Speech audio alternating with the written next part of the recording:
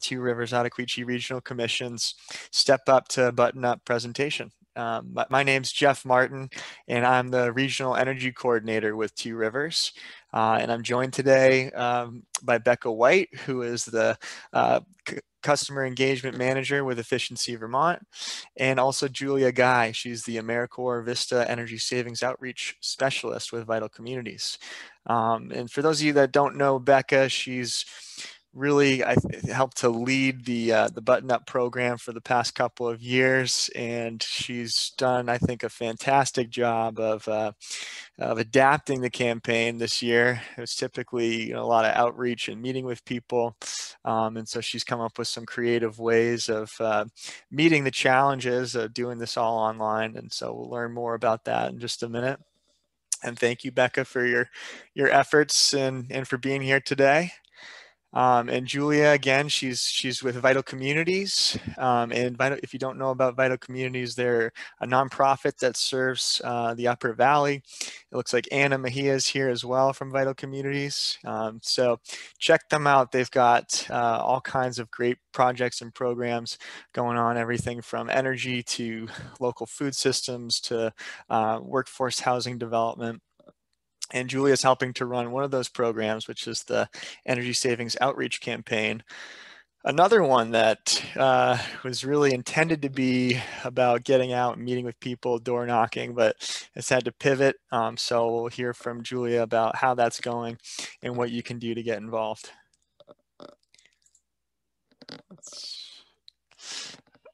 So before we get started, just a quick overview of the Two Rivers Ottauquechee Regional Commission. If you don't know about us, we're an association of 30 municipalities in East Central Vermont, with primary goals are to advocate for the needs of our member towns and to advance a shared vision for the region. This commission staff provides technical services to local, state, and federal levels of government, and also to the region's nonprofits and businesses. So you could sign up for our newsletter by emailing Tori Littlefield. Lots of great information on everything going on in our region and opportunities for grants and programs, things like that. You can find us on our website, like us on Facebook, and you have my email address there. You can contact me with any questions. And just a quick overview of our energy program at Two Rivers. We do things from assisting towns with their energy chapters and planning. So if your town's going through a revision of the town plan and the energy chapter, we can provide technical assistance, data analysis, mapping. We have some funding right now through the end of the year to support energy committees. And I see Jeff Gephardt just joined. He's with the Rochester Energy Committee. And we're helping to start a tri-town energy committee with Hancock, Pittsfield, and Rochester. So those are all towns that wanted to form energy committees, but didn't have enough people to start their own. So we've got a regional committee that's going to kick off in December. So if your town is looking for support with your energy committee, or you don't have an energy committee, want to form one, we have some time to support that through the end of the year. And then my position is the Intermunicipal Regional Energy Coordinator. I'm working with 6 towns: Barnard, Fairleigh, Sharon, Stratford, Thetford, and Woodstock, all in our region, to lower energy consumption, costs, and greenhouse gas emissions. Range of projects from making energy improvements in municipal buildings to community solar to greening the municipal vehicle fleets. So that's been an exciting program to start. It just started in August. If you're interested or have questions, feel free to contact me at the email address. And finally, we help support outreach and trainings related to energy. So of course, we're doing this button-up presentation today. But we will have a training. We'll be hosting a training on the Energy Action Network's Community Energy Dashboard, probably early to mid-December. We're waiting for going to totally update that dashboard. So we're waiting for that to happen, and then we'll do a training on that. So if you're interested, we'll be getting the word out through energy committees. But again, contact me and I'll make sure you get the invite. So with that, I'll stop talking. I'll turn it over. Here's our agenda for the day. We've got, first, Becca will be presenting on Stepping Up to Button Up, an overview of the program.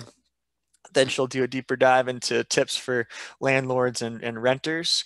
And then we'll turn it over to Julia to talk about the energy savings outreach campaign. We've got a lot to cover, so we'll go through each of these presentations and then we'll take questions at the end. I think we should have plenty of time for questions. So I'll turn it over to Becca. Cool. Thanks, Jeff. And I'll just start by saying I see a lot of familiar faces and names on the call today. So I'll try to gear a little bit of this towards what you might message to folks who might be thinking about weatherization as well. So you can use this information in your community too. Because I know many of you have probably heard the upcoming slide about sweaters and windbreakers, which if you haven't, sneak peek, it's very exciting. So if you wouldn't mind going to the next slide, Jeff. So Button Up Vermont, we are a partner-driven campaign that happens in the fall. The idea of greening up in the spring in Vermont, cleaning up our communities, and then in the fall and pre-winter months, which are not as long as you think they are, we're in it already. We spend that time buttoning up our homes by weatherizing them, by insulating, air sealing, and doing all sorts of other projects that can help us lower our energy use through the winter months. And what's great about the campaign is we've got all these fabulous participating organizations, very familiar names to this group. And then the next slide, we also have all of our electric utilities, for the most part, who participate in the campaign. So that's an exciting change from previous years. We've got a lot of buy-in from our utility companies, which is just wonderful. So today, as Jeff introduced, I'm going to be spending some time telling you about what buttoning up is and then how to get started. So yeah, next slide. Thank you. Okay, this is the winner, folks. This is the slide that is my favorite. And for this group, you probably know a bit about weatherization, but what I love about this slide is just the fact that it breaks it down in a very simple way to understand the importance of why we talk about weatherization. Why is it such a hot topic in our state? And it's because we know from building science that insulating our homes, just like wearing a big sweater, that is great for allowing us to have to keep our body temperatures at the right level, to keep us warm when we go outside. Same thing for our homes, insulating, keeping it warm. But that's not enough. We have to take it one step further and add that windbreaker, add that air sealing to actually combine the two things together to maximize comfort and savings. So I put on my button-up scarf, as Jeff noted, with my button-up pin. So I just need a windbreaker to do that. And I'd love, since we got some energy committees on the call, add a base layer. Good point, Jeff. Some long johns with vapor barrier control. Now that is perfect. I might have to add that to future presentations. Great point. So on top of the whole conversation around sweaters and windbreakers, I did want to note for this group, I'm trying to think creatively about how we can, in a socially distant way, potentially promote the campaign next year. And I did hear a really cool idea about hanging clothing out, like hanging a clothing line from a recent VCRD presentation. So if anyone is interested in that concept, maybe something physical in your community with a sweater or windbreaker, put a little note on that. I'd love to loop back around. So the next slide is just really explaining the stack effect, which for folks who are involved in the conversation around weatherization, you know that when heat rises, that principle of how warm air rises, when you have holes or leaks in your home, the hot air basically escapes through those holes. And then you get, it just keeps combining itself. It stacks on top, that cold air and draft that then comes through the basement. So that effect is really what causes us to have to expend and use more energy to heat and cool our homes. And some common leaks that we can attribute to that would be like your vents, your attic hatches, chimneys, recessed lighting, outlets, all sorts of places like that where you can see air leaks. And this slide, I also think is important for just narrowing down where you might prioritize your insulation, what matters when we combine the info you just heard about the stack effect And then the importance of putting insulation in the places where you have the most common leaks. So basically where you have contact with that windbreaker, quote unquote, is where you might prioritize your insulation. And for the next slide, for this group, you might already know the 4 pillars of why you would button up your home.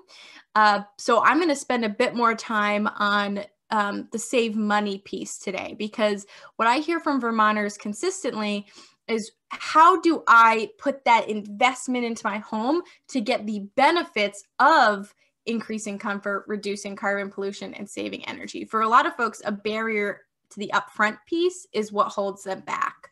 So when we think about saving money, there's a lot of ways that you can calculate the value of weatherizing your home when it comes to then reducing your fuel usage or other source of energy that you might use to heat and cool your home. So the case study that I always use is my house, which is when we weatherized through the Button Up program back when Jeff was still at Hartford Town energy coordinator. And we found that we were able to get a loan to cover the cost of weatherizing our home with the incentives added into that to cut the cost. And we ended up paying less to pay off the weatherization loan than we were going to be paying in fuel. So we essentially cut our monthly costs and we're paying less than we needed to actually get the same benefit. And on top of that, we saved energy. So for me, that's really important, thinking about our impact on the community. And then for increased comfort, this space that I'm in, this office, we couldn't use it for parts of the year because it just would get way too hot or it was way too cold. So even having a room in our house that I can use year round, that additional comfort is big. So this is my guilt-free plug that if you have a room in your house that you are not using because of temperature control, you can weatherize. And that is a great solution. You don't need to live your life like that. Vermonters struggle with that concept sometimes. You don't need to have a weird room you don't use in your house. Weatherization, especially now when we're all stuck at home. So that is a bit about why you should button up. The next slide just highlights that reducing carbon pollution piece, which I know is close to the hearts of anyone who's on an energy committee. When we think about our comprehensive energy goals and even the new additional legislation with the Global Warming Solutions Act, Vermont needs to consider we need to step up, not to use the language of the presentation, we need to step up and button up our homes to meet our carbon pollution reduction goals. So this is a key piece to that. Yeah, so how do you get started? The first opportunity is income eligible weatherization. Free weatherization services are available throughout the state. For this area, it's SEVCA. If you happen, I think Two Rivers covers just SEVCA. Do you have any Capstone maybe too? I think they're a Capstone as well. You get some Capstone. So that's an opportunity. Your community action agency, either SEVCA or Capstone, would be the first place to start. Next is comprehensive weatherization with the Home Performance with Energy Star network. We've got our Efficiency Excellency Network contractors. That is for folks who want to do a project that weatherizes their home with that air sealing insulation conversation. We have incentives available for that through Efficiency Vermont.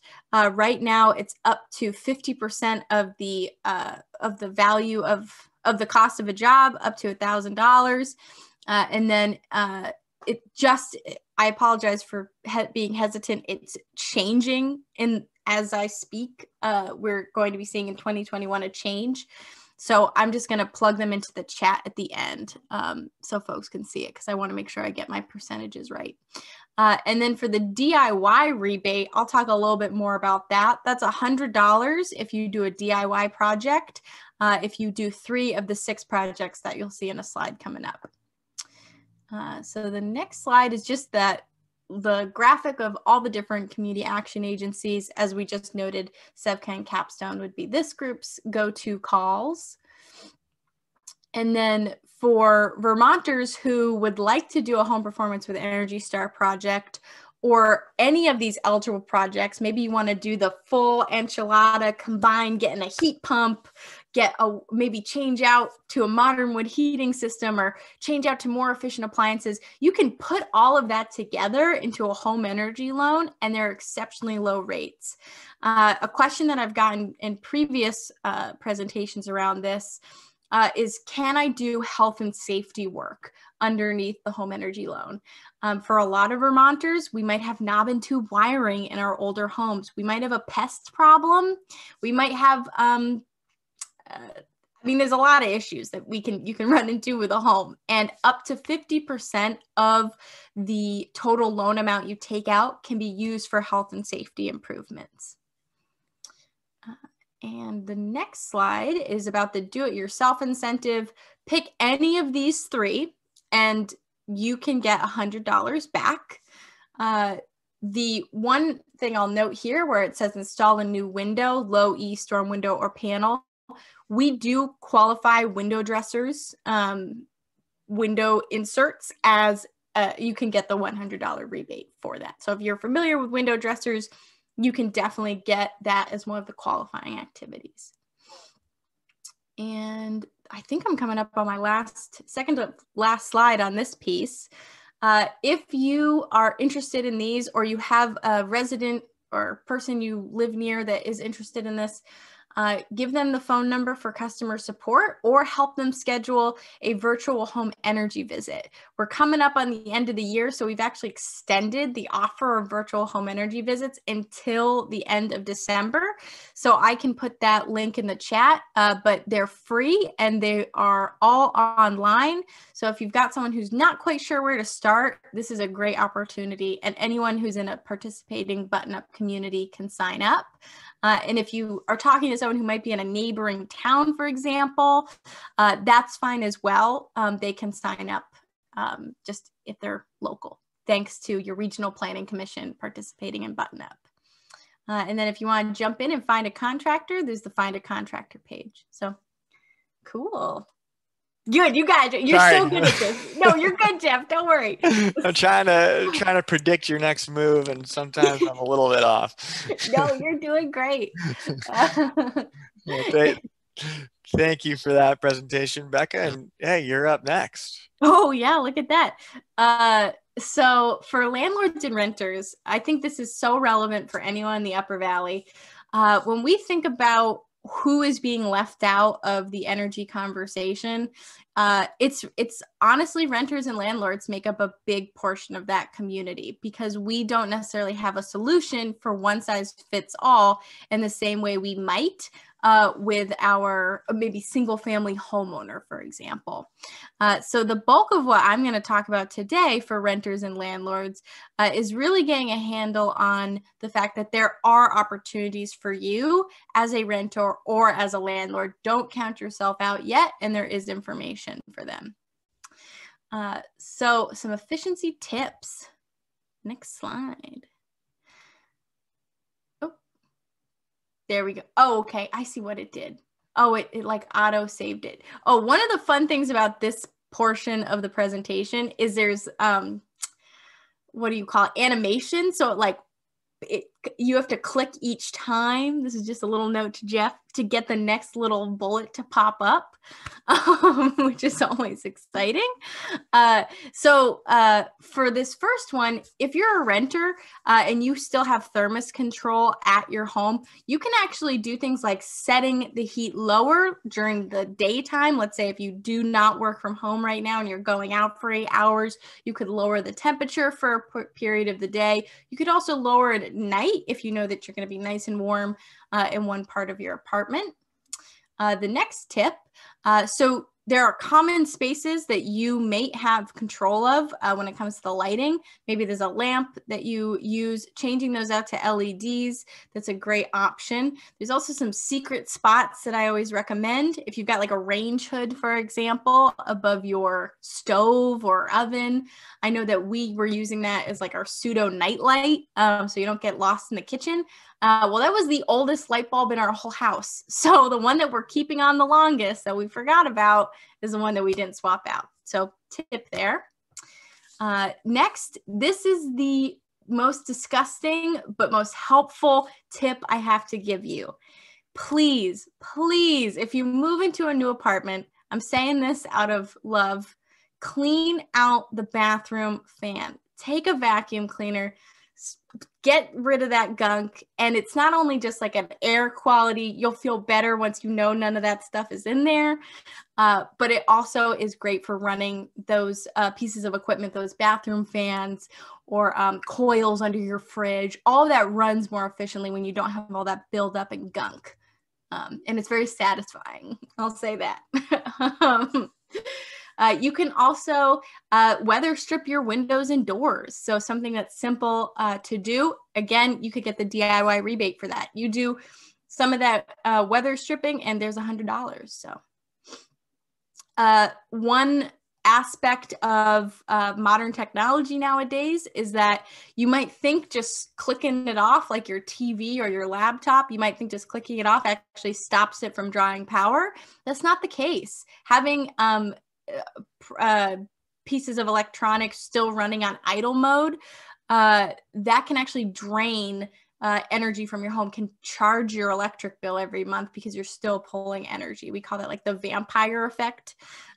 When you don't know that you've got things that are drawing electricity. So either unplug those items or invest in a smart strip, for example.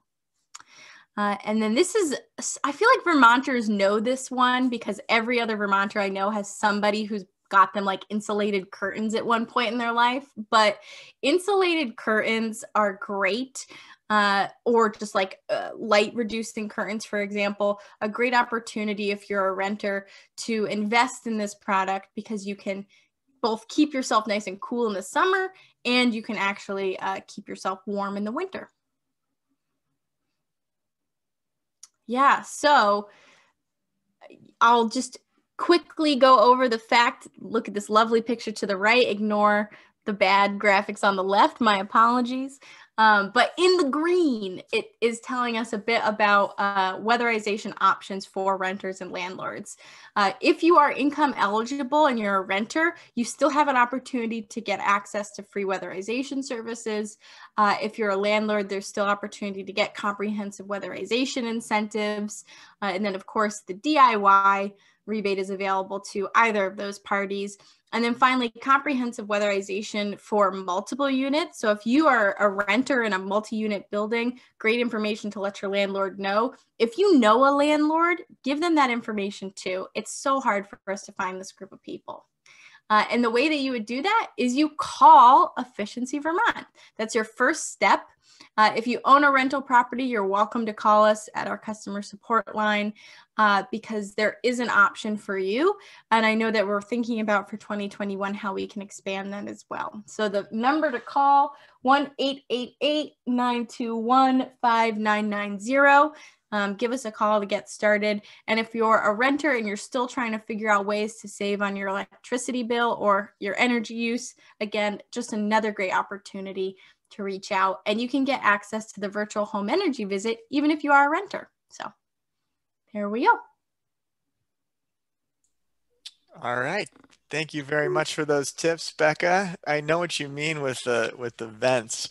I just vacuumed out my vents and it was disgusting. Yep. So very satisfying. Good point. I'd recommend it too. I'm going to stop sharing my screen for a second. I think we have time to take a couple of questions. If anyone has questions for Becca after those two presentations before we turn it over to Julia. So I think there's, we don't have too many people here, so just jump in if you have a question. I had a question, Becca, about the home performance with Energy Star rebate for someone who's not income qualified. What is the cap on the incentive at the moment? So I'm going to also put it in the chat as well, just for the eligibility requirement. So right now it's 50% of a project cost you can get back up to $1,000 for a market rate, someone with a moderate income Vermonter. Then if you fall under the eligibility, if you are eligible, you can get up to 50% back and $4,000. So before I I just wanted to make sure I had the numbers right for what that would mean, like where you would fall if you're the $1,000 or the $4,000. For Windsor County, if you're in a household of one, you could qualify for the up to $4,000 if you make at or below $66,800. For two-person household, that would be $76,200. At or below that, you would qualify for the up to $4,000 of incentives and 50% of a project cost. Okay. So it's actually been reduced for folks who are not on the lower end. Yeah. And it had been up to 4,000 before, right? Yes, it was up to $2,000 and up to $4,000 and 75% of the project cost. And I'll just speak to that because we had a big surge of folks who took advantage of the weatherization incentives. I think this group can all attest when you make it, when you incentivize something and it is the right amount, people jump on it. And that's exactly what we saw with weatherization. So we will also be seeing a decrease in 2021. But I think as we start to think about weatherization and its value, there might be other opportunities in 2021 as well, but not as rich of an incentive. Okay. Good questions, Jeff. Any other questions for Becca? And if anyone missed it, Becca put those incentives, link to those incentives in the chat there. All right, hearing no other questions. Linda. It's Linda. Yeah, here, I'll turn my video on. I want to follow up, excuse me, with Becca on this, which is, I just want to understand what's the pot of money that Efficiency Vermont has for these incentives. Clearly you have to, end up balancing things off, but is it basically, it's like what gets appropriated by the legislature? Is that what goes into this? That makes, it's like, okay, there's X number of funds available, and is it a legislative decision? Yeah, Linda, that's such a good question. So I actually, as soon as you started asking, I was like, okay, I got to pull up my email that like breaks it all out for me. And I would just note, it's so important to get advocacy on this issue as well. So shout out to Linda and others who have been advocating for this on a community level and a state level. So as a note, we have a budget of around, we've spent a total of $3,200,000 around on weatherization incentives from Efficiency Vermont as of so far into 2020. And that fund is, the revenue that comes to that fund is from RGGI. So if you're from, RGGI can be an iceberg of a topic. So if you want more information, I can follow up offline. The energy efficiency charge, so that's that charge that funds Efficiency Vermont on your electric bill, and then also one-time monies that came from Act 62. So it's a mixture of things, but to your point, Linda, like Act 62 funding, for example, played a big part in the incentives we were able to offer. Thank you. Yeah, it's a great question. Can I ask a question? Ginevra, go for it. Hi, Becca. Hi, Jeff. I was just wondering, I was sitting here thinking about the power strips that you're talking about that sense, I guess, like usage. And I went on Efficiency Vermont's website to check out what rebates or like things were available. And it's taking me to, the page is not available. I searched advanced power strips, and if you click on see offers, it's an error, not found. So gasp. So I would love to be able to tell people kind of, if there is any sort of rebate that maybe should be on here, but isn't, because that's something I haven't really been promoting. So that's just Thank you. That is so helpful. We just started. You're not the first person to tell me we've had like a missing link, because we just switched over to moving our blog to a different location on the website. So some things like moved over, some things didn't. So thank you. That's really helpful. I'll send that link out if I can seem to find it through another way during this. And then one other place to check actually is the marketplace. So Efficiency Vermont has something called the marketplace, and you can compare different products on that site. It was really helpful for me when I was looking at a smart thermostat, for example. And it shows you like what rebate information is there too. So I'll put that in the chat during this too. Thank you. Good catch. All right. It looks like that's all the questions for now. So Julia, take it away. Actually, oh, Jeff, sorry. I'm just wondering, under the COVID announcements, what the status of home performance contractors' work is. Are they allowed to work, or and at their choice, or are they not considered essential at this point? Oh, what a good question. I have not seen any updates that have said contractors have to stop working if they're scheduling out projects. At Efficiency Vermont, at our level, we are not doing any in-person field visits. So I would have to check to see what the state guidance is. I know we have a link that kind of updates that in the kind of construction sector. So let me see if I can find that during Julia's presentation, if anything has changed. Yeah, because early on, contractors weren't allowed, and then it was opened up under conditions. So I don't know what their status is at this point. It's a great question. Other than they had been real busy. Yeah. All right, Julia, sorry for all the false starts. No, that's okay. These are incredible questions. I feel like I could watch 100 button-up presentations and still learn something. So I appreciate it. Let me just make sure I'm presenting the right one. Okay, can you all see that? Okay, perfect. Well, thank you so much for having us. I'm Julia Guy, as Jeff said at the beginning, but I am the AmeriCorps Vista serving at Vital Communities, and Anna Mahia is also on the call, our climate projects coordinator, so she might jump in at the end for some questions. Okay.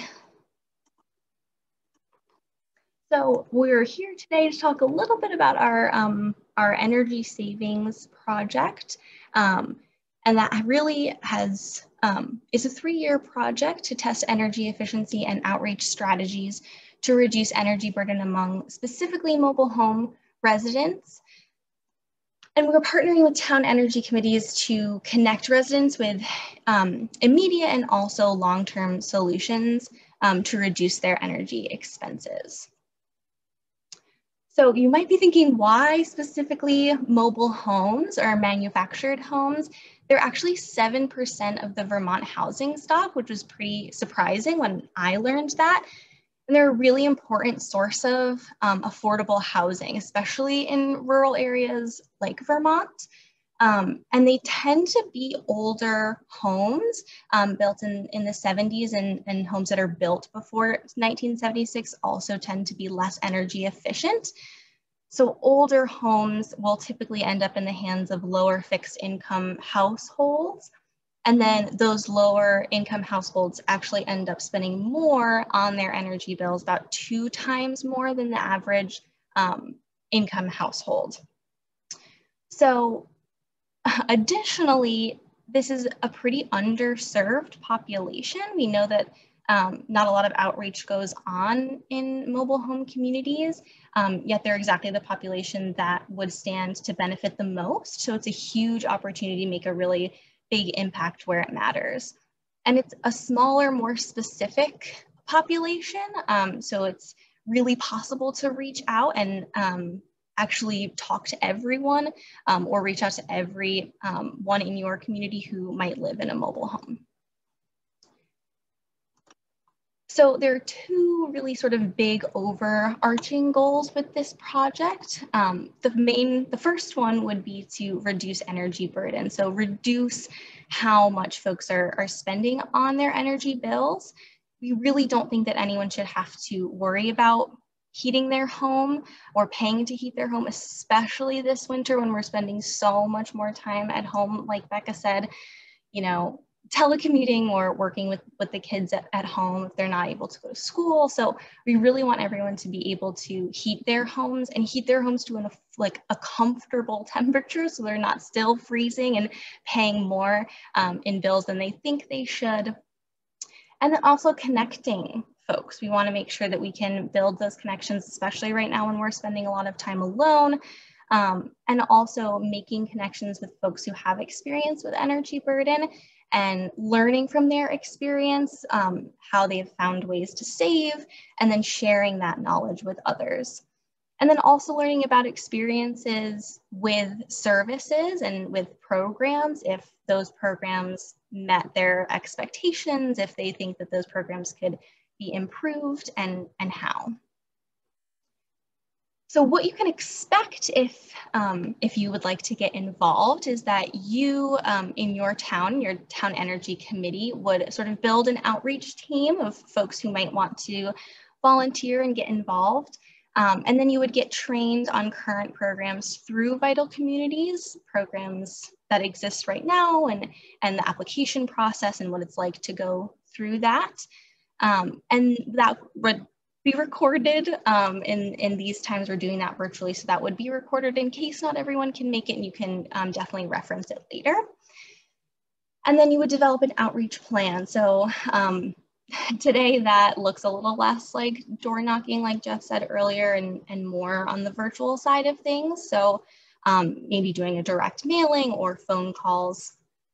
And then lastly, just doing that outreach to residents. So hearing about their successes or challenges, maybe through a survey or over the phone, and then providing information on potential solutions that could work for them through a lit drop or through mail, and then doing follow-up to see if they were able to get services, how that application process was, if they need help with an application, and if they think that that process could be made easier.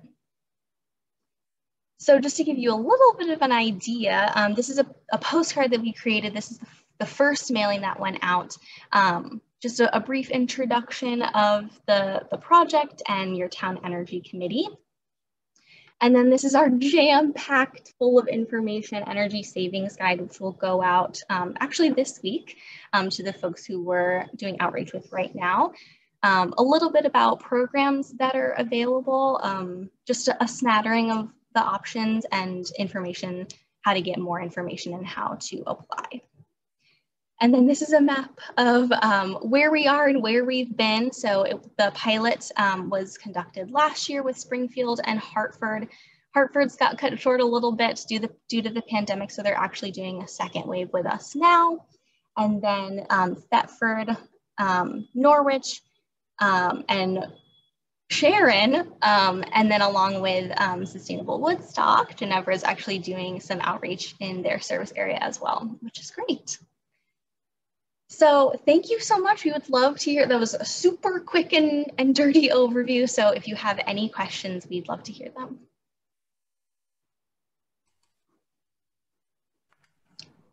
Most of this outreach work winding up weatherizing and improving the existing mobile homes that are manufactured housing that you're finding, or is it a replacement like with a Vermont?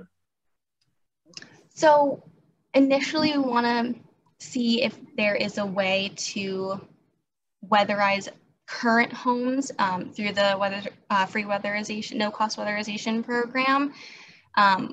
We have talked about the modular home offerings, but we want that to sort of come later down the line. There are a few programs that we would talk about and do outreach for before we talked about the mobile home replacement.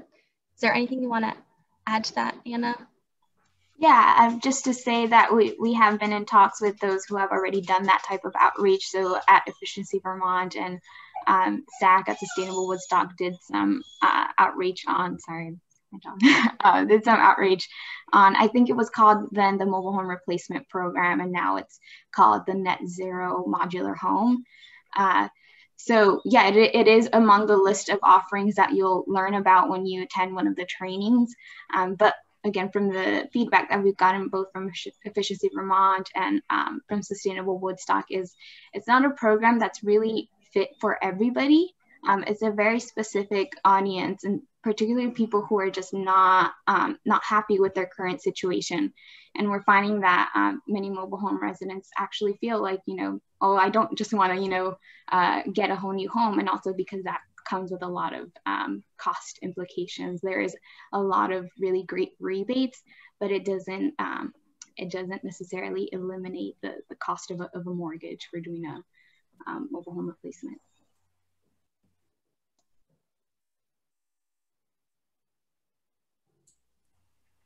Yeah, I guess it's just that, a lot of the mobile homes are just so bad that it's really hard to make a fix that's going to be long lasting. Yeah, and I think that's also a very, subjective opinion, because for some people, even though they're spending a lot on their heating bills, it is meeting most of their needs in terms of keeping their housing expenses down. As you saw, it's a really important source of affordable housing in our region. So we don't want to, what's that saying, throw the baby out with the bathwater. They still meet, for the most part, we're hearing from residents that they meet their needs. And if they don't, and if the residents themselves feel that they don't meet their needs, and talking about the net zero modular home program is definitely something we're happy to walk them through. Anna and Julia, I just wanted to ask, so at Norwich, we are participating with you, and I already know Norwich doesn't have very many mobile homes, but I'm just curious as to what the total is of the towns, either that you dealt with last year and this year, like about what's the total in those towns? I think I might be able to answer that. Yeah. at least for this wave, and I only know this because of the mailings that we're sending out, right? So I can tell you that the total mailings for this wave of outreach is around 850. So a pretty significant amount. And that's also because we're expanding. Initially, we thought we were only going to do outreach in mobile home parks, not just standalone, on their own land. And the reason we thought that is because, we're doing in-person outreach, is just so much easier in a contained community. And then COVID happened, and then it's like, well, that advantage really just went away. So we decided if we're just going to be doing direct mailings and doing follow-ups, there's no reason why we can't do outreach to the other mobile home residents. So that's why we've got such a big list. A lot of the ways that we're getting those addresses, you already know, so I'll just say this for the benefit of others, is through contacting the town lister, or there's a statewide GIS database that I think I know one of our town participants was able to pull data from there. Did I answer that question?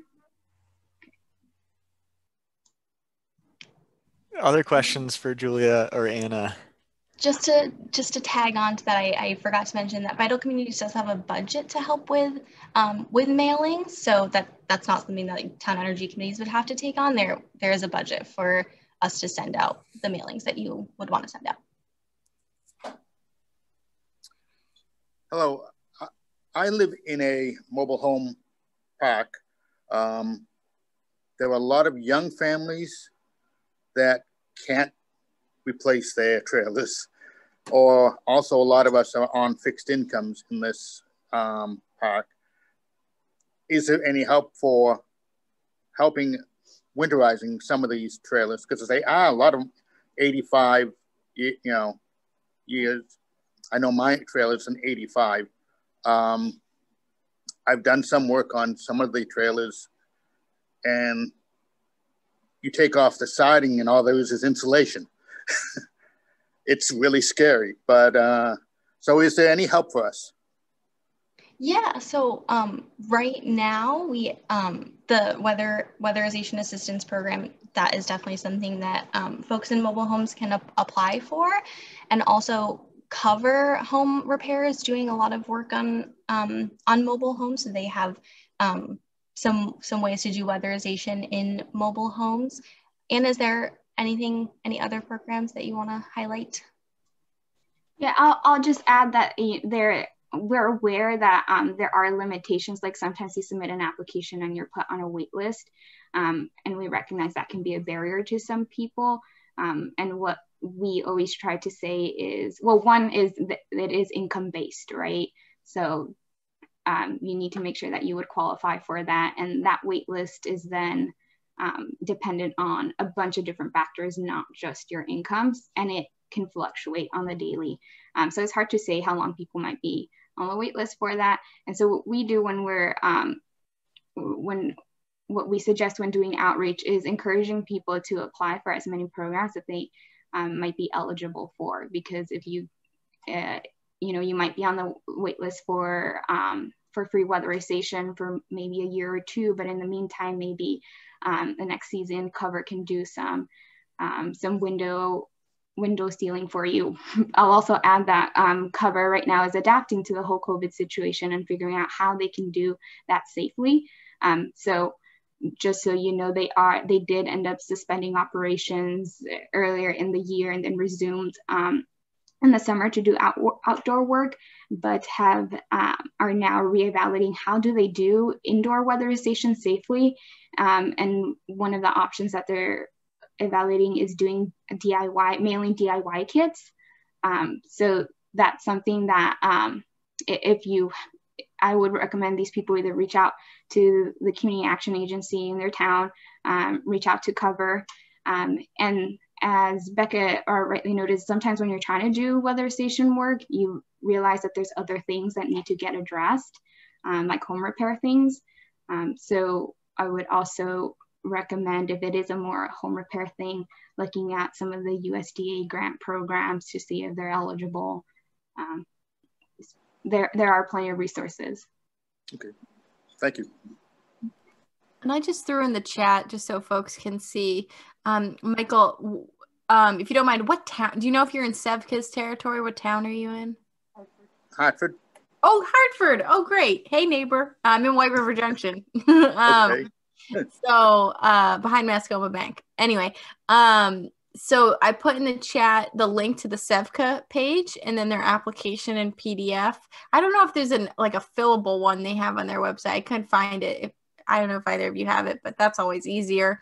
And then Cover does have a form that you can just fill out online too. And you would be a great candidate for either of those. And we did send out mailings. So hopefully you would be, if you're in one of the mobile home communities, you will be receiving one of the guides that Julia just showed on the screen. And we did get a mailing. Awesome. Thank you.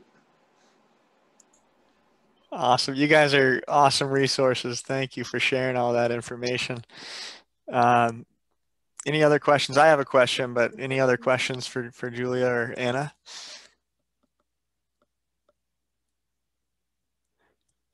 All right. Well, I'm wondering if, since we're working with Jeff forming this Tri-Town Energy Committee, if you all work with Rochester, Hancock, and Pittsfield, just curious if this is an opportunity for these towns. Looking at the map, Rochester's just to the west of where the map was. Bethel and Randolph, just on the other side of the ridge. Okay, I missed the map. Sorry. So I think Capstone actually picks up Rochester only because it's easy for them to continue down from Granville and Hancock to Rochester. And over here, the population is such that the county lines and the service lines and town lines get a little skewed. All right. Well, we've got about 10 minutes until 1. We don't have to go until 1, but if there are further questions for anyone, I'll open it up and to all of our speakers.